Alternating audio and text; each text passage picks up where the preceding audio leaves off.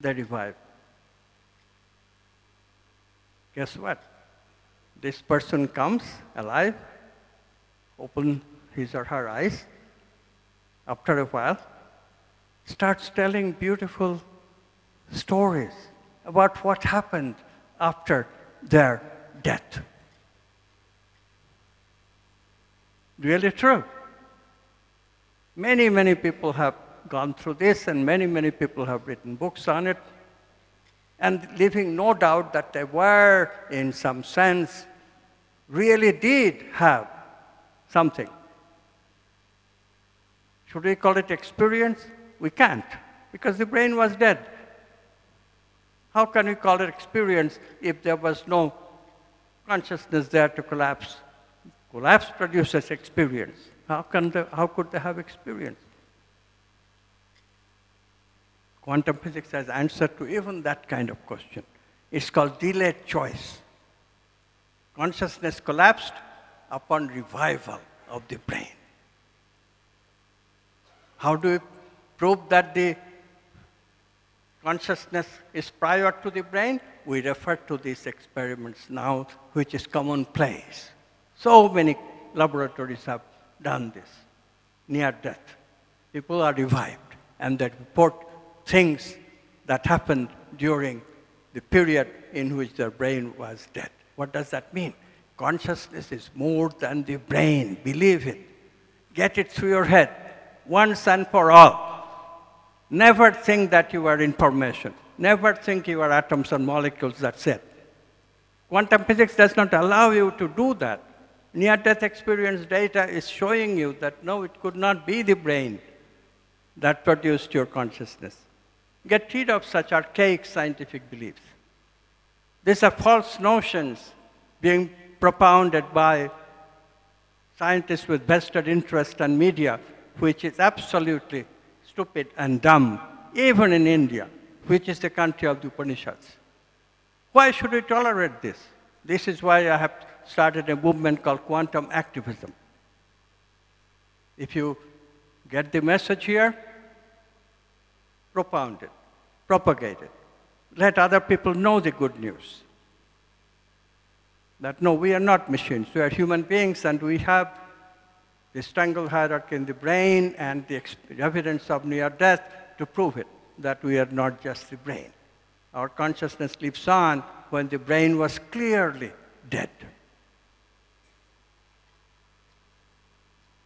Okay, so we are learning something. Third thing, what is the difficulty now for this separateness? What is the difficulty now that the separateness has a reason and appearance of I has a reason? When I was not separate, I had causal power. I was Brahman. But now I am separate. The I that is separate, not only it's separate from that tangled hierarchical quantum collapse, but you all know about conditioning. We are separate because of the samskaras, conditioning, that has taken place. Why conditioning? Because brain memorizes every event of collapse, every event of transformation of possibility into actuality, into brain circuits of memory. Every time a stimulus, the same stimulus is played again to the brain, brain not only plays back its response, but also the memory and its response to the memory. And that produces a prejudice in favor of past responses, conditioning. I see you, but I see you only the way that I saw you before. What a shame. I cannot see the new you. I only see the you I saw yesterday. These are the difficulties of the apparatus that we have to overcome, that prevents us from realizing that we are one, we have this causal power. So the challenge is, how do we get back to this unity consciousness from which we have causal power? We call it downward causation. That's a phrase we have taken from Christianity, but that's okay. Christianity is also a great religion, just as Hinduism is, just as all religions are. They're all worshipping the same unity. They're all telling us how to go about finding this unity. And what do they say? They say all uniformly, all religions, pay attention not to the physical, but to the subtle world. Subtle energies. This conference has the name of energy medicine. The subtle energies are much more important to the body than the physical body. Physical body is crucial, of course. If the physical body dies, no representation, no separateness, we are only unity but no experience. Why separate bodies? Because even God wants experience, right? Divine Leela. So we are all performing our actions because God wants us to experience for the sake of the totality. Ultimately, it's true, like the Upanishad says. Who is the real experiencer? Is that only? But it occurs through us. The universe is self-aware, but the self-awareness happens through us. So we are equally important, and our importance is revealed when we move towards that. In the morning we heard about, we have two kinds of desires, two kinds of intentions. Those speakers were so great. I loved the hour. One is towards life, one is towards death. In Freudian terminology, one is towards Eros, God of the world, worldliness, and the other is towards Thanatos, liberation.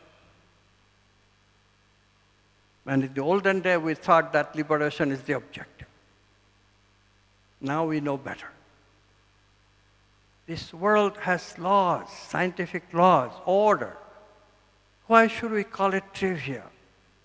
I know what Shankaracharya says. I have read and read Shankaracharya to figure it out, why the great Rishi called this world trivial.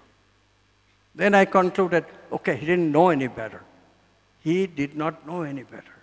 No disrespect intended. I have highest respect for Shankara. He's one of the greatest masters. But the fact is, they did not know about science. They did not know about the orderliness that exists in the world, and that we can know the order. And by knowing the order, we can change the world from suffering into a joyful world. The ancient people wanted us to liberate because the world was suffering literally. We could not deal with the environment. Today we can. We could not heal our disease yesterday. Today we can. With integrative medicine we can. And this is the difference that we got to recognize. And therefore, as Indians, we must give up this enormous attraction that we feel towards getting out of the game, towards liberation. Give that up. Instead, concentrate on how to change the world. So how do we do it? We devise the way to get to the unity consciousness. Now, the previous speakers gave us the summary method, which of course spiritual traditions also give us, and that method is called meditation. Meditate and find out. This is good, but details are missing. If you want details, as Indians, you should all read Patanjali, Yoga Sutra, or you should read Buddha's Eightfold Way. Buddha doesn't say meditate, just meditate. Buddha gives Eightfold Way. Patanjali likewise gives Eightfold Way. And the center of this Eightfold Way are three processes.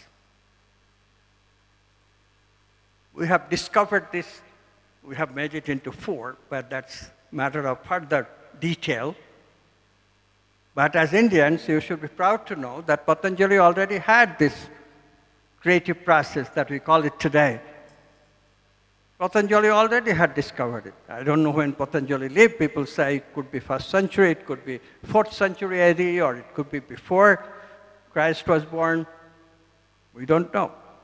But this Rishi, as he wrote in his great book, Yoga Sutra,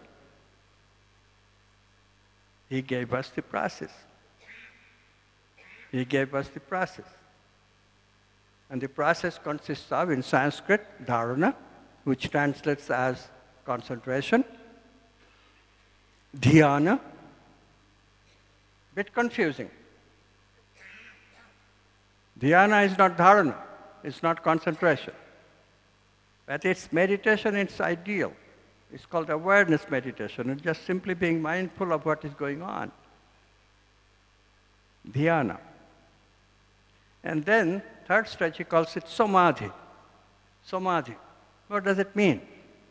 Well, remember the subject-object split arising from consciousness splitting whenever a collapse is occurring? Subject-object split. But then conditioning takes place, and the split becomes even bigger. And we more and more start thinking that we are superior to the objects that we see. Don't you feel superior to the objects?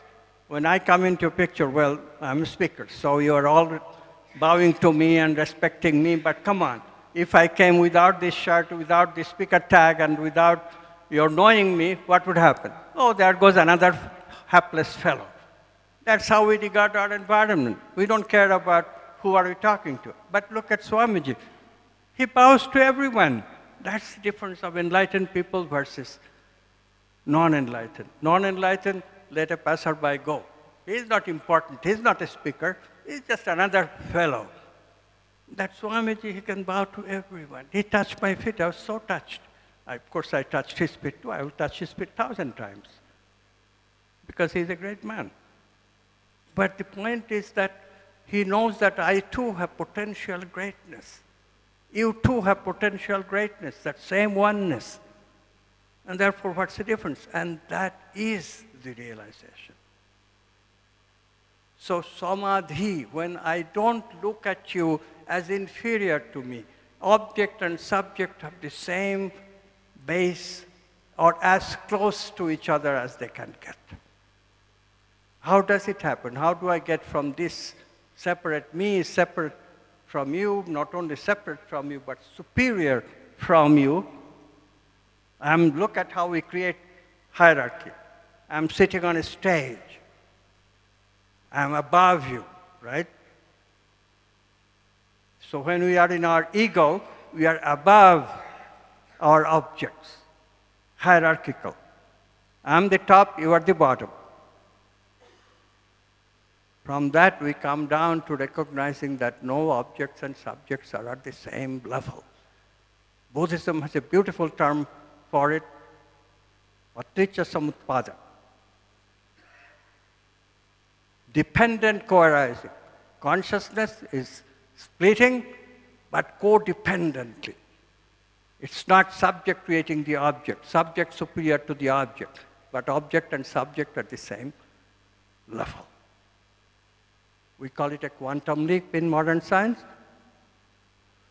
Patanjali called it Samadhi. So what do we have? Dharana, dhyana, Samadhi, fourth stage. Patanjali doesn't give it in the eightfold way, Ashtanga, but he puts it in the following chapter, Vibhuti-pada.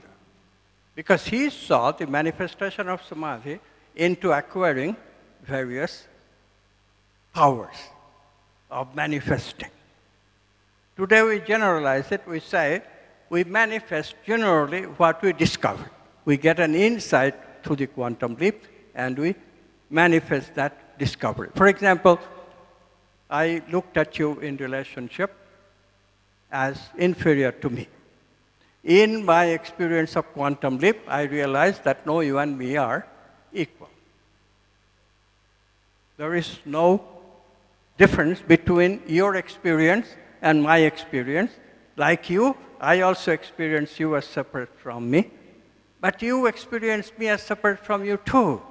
You are not important just because you are recognized by me as my relationship, but you are important because you are you.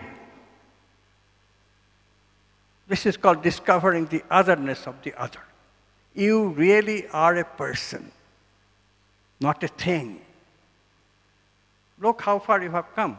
Before, you were listening to scientists and you thought that everyone is just a thing, machine. And now, then you understood the basics of quantum physics. You thought you are consciousness, but then you were stymied with this idea that you are consciousness, but others are not. Others are just things, because that separateness imposed upon you this idea that you are the center of the universe. How many of us go around the world thinking that, oh, people should pay attention to me? Why aren't they? And this pains us, this gives us unhappiness. But instead, when you have this Samadhi experience, you recognize that the other is a legitimate other, and so are you, a legitimate person. You become a person. And when you become a person, you know how to be a person in regular day-to-day life. How to be a person? Whenever we take a quantum leap. Whenever we see that insight, whenever we get that understanding. And in that moment, anything can happen. All these events of healing that we heard, that Dr. Newton and Lakshmiji described, that Paul Druin described beautifully. All these cases of healing, what are they? They are quantum leaps.